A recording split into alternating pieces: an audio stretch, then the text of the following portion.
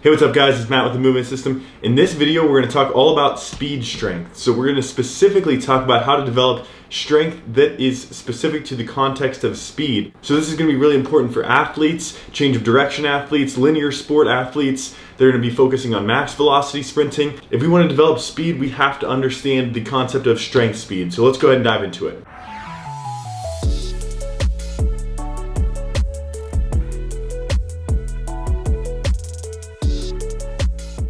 So let's start off with a quick review of the force velocity curve. So what you'll see here is that we have high force on one side of this, and that would be the max strength part of this, where powerlifters kind of live. And then on the very other side of this, we have speed. And that's the area where max velocity sprinting occurs or really fast change of direction occurs.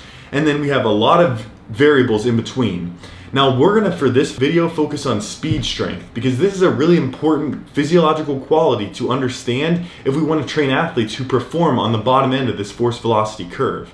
So you can probably understand that true powerlifters or true bodybuilders that train specifically and optimize those aspects of performance are relatively unathletic in the context of speed and change of direction.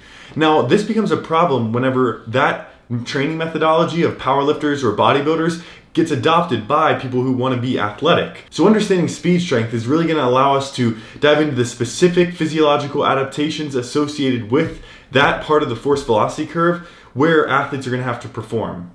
So let's talk about some numbers here. If we're doing a maximal strength lift, the speed of that barbell may be less than about 0.5 meters per second.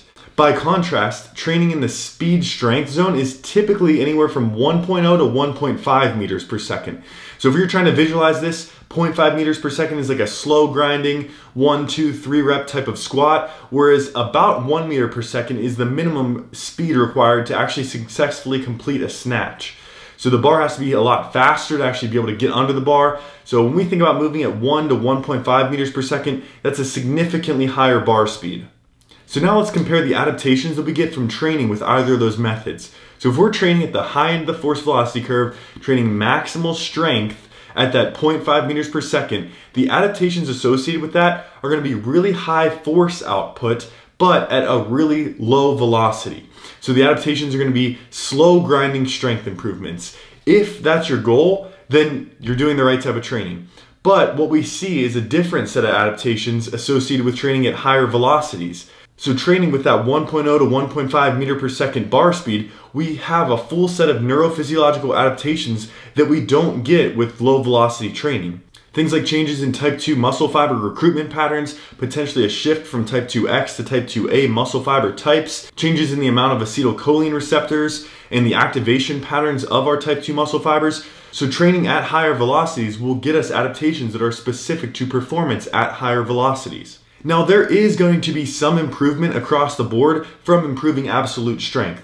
So I don't want to discount doing some slow 1 rep max type training. Based on some of the research from Tudor Bompa and periodization books, there is some transfer of absolute strength to all other metrics down the line. It's kind of like a base. But that said, there's still specificity of adaptation. So we kind of have to have that base of maximal strength, but then build on its specific qualities, especially as we approach the sports season and get more specific with our training. All right, so let's talk about practically how we would actually assign load, sets, reps, that kind of thing for this type of speed strength training. So based on some research from Jandaka, which I'll link in the description below, the optimal load for this speed strength training is probably somewhere around 40% 1 rep max. Now you'll see this vary anywhere from 25% 1 rep max to around 60% 1 rep max type loads, but optimal seems to be about that 40% mark. Now, why is that? It's because there's kind of a trade-off here.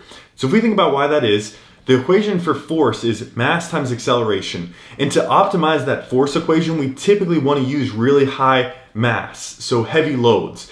But when we think about power, we're now talking about force divided by time.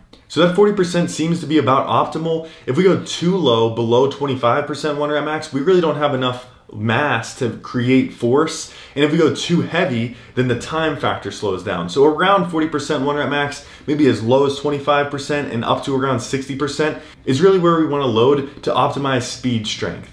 Some examples of exercises you may program for this could be Olympic lifts like clean snatches, or even variations of cleans like clean high pulls. We could do loaded jumps with barbells, dumbbells, medicine balls, or we could do other medicine ball throws, overhead throws, backwards throws, broad jump throws. There are a ton of examples of exercises that we can use. We just want to make sure that we can load it enough that we're still able to do the full range of motion movement, that we're ideally not slowing down at the end of the movement. So movements that end in jumps or open-ended pulling, that's really a good movement pattern for loading in this way, and potentially even accommodating resistance. So adding things like bands or chains that make the lift harder as we end the repetition where we would typically slow down. That accommodating resistance potentially allows us to accelerate more through the end of the lift and could match the needs of this speed strength a little bit better than just plain free weights.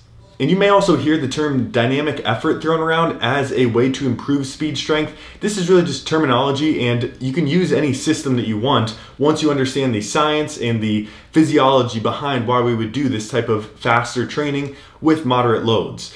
So go ahead and explore all the different systems and methods that are out there, but hopefully this video lays the context of some of the science and the physiology that underpins it. If it was helpful for you, go ahead and smash that like button, subscribe so you don't miss future videos. You can follow me on Instagram @TheMovementSystem to learn more, and I'll catch you guys in the next one. Thanks.